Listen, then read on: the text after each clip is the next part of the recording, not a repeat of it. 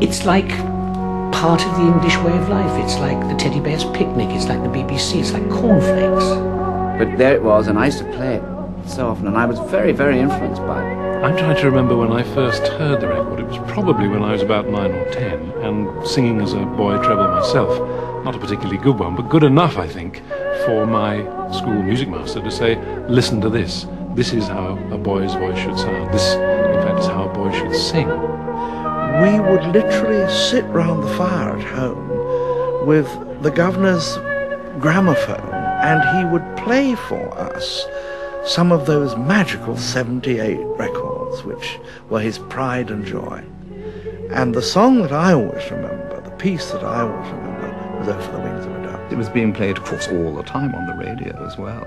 And it was very important because being a singer, a boy soprano, I suppose I must have modelled myself rather on him too. Whenever I hear choristers' voices, I always hear Ernest Lough's disembodied voice somewhere.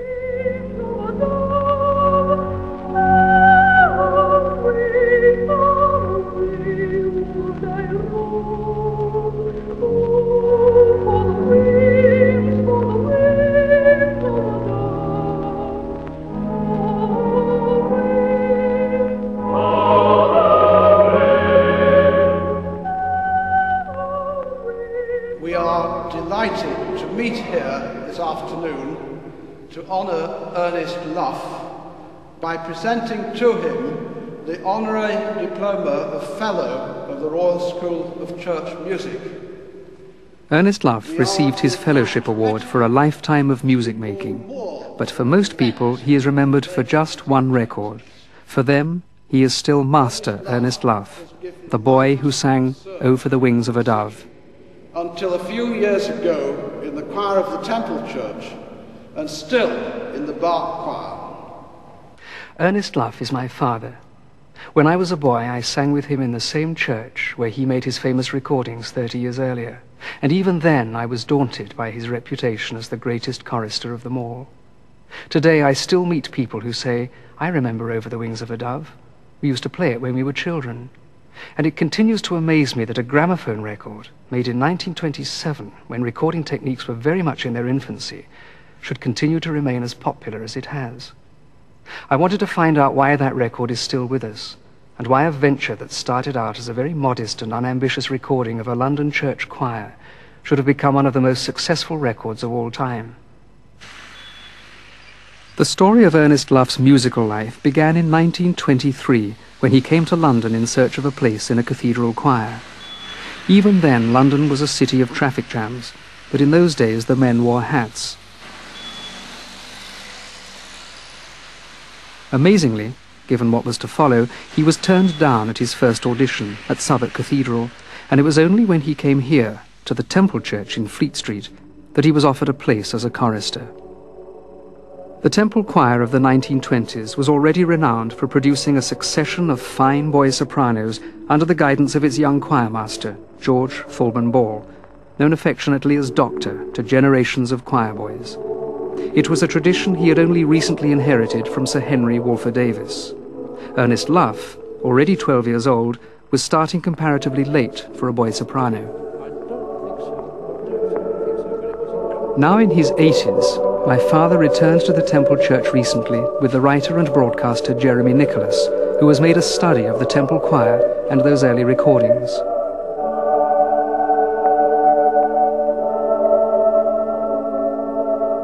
The Temple Church, like the Temple Choir, is administered and paid for by the barristers and judges of the Inns of Court at the Inner and Middle Temple, and it was the musical interest of one particular judge, Lord Justice Banks, that led to that first recording. We used to sing Hear My Prayer.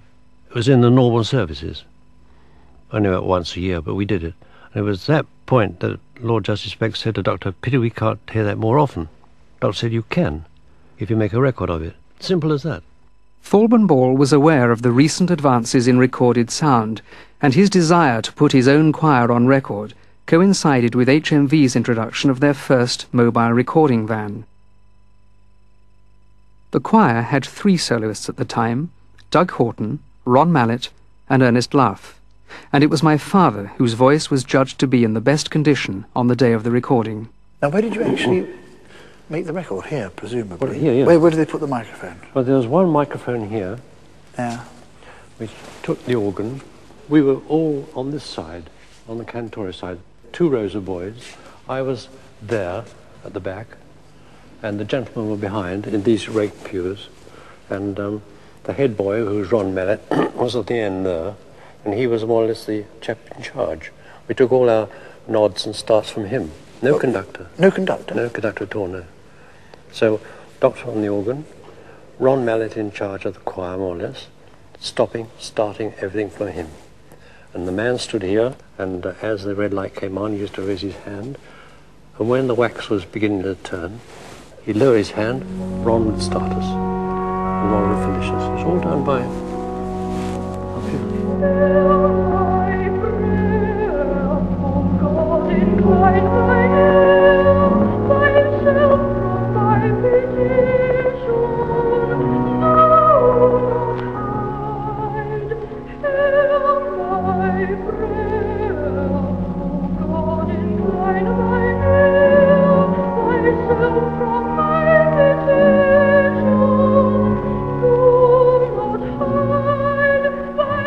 When you were singing your solo, you weren't given a specific microphone or anything like that? No. But I was so small that I had to stand on a couple of Bibles behind there to be up above, because these lights weren't there then. They were tall lights.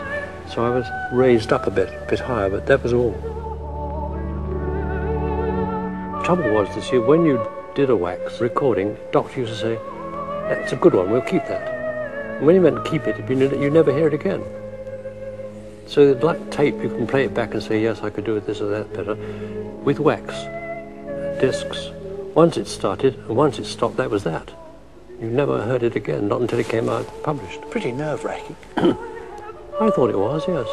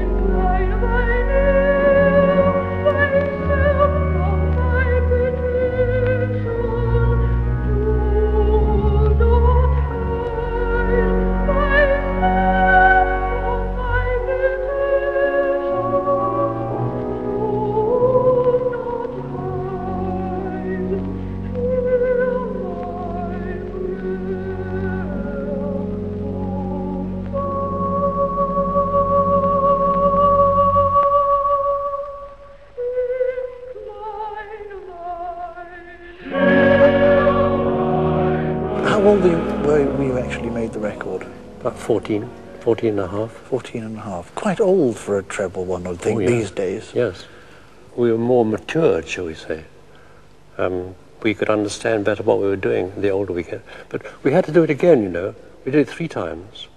The first time they brought their machine up here and we did the recording, the machine broke down. And then we did another one about 3 weeks later, which was the official one. And then, because the wax was worn out at the time they made so many pressings, we had to do it again in the November. So in that time, between March and November, my voice had changed a wee bit. I know it did. It got to be really, it got fruity, more fruity. So I know the difference between those two, but I don't think many people would know the difference.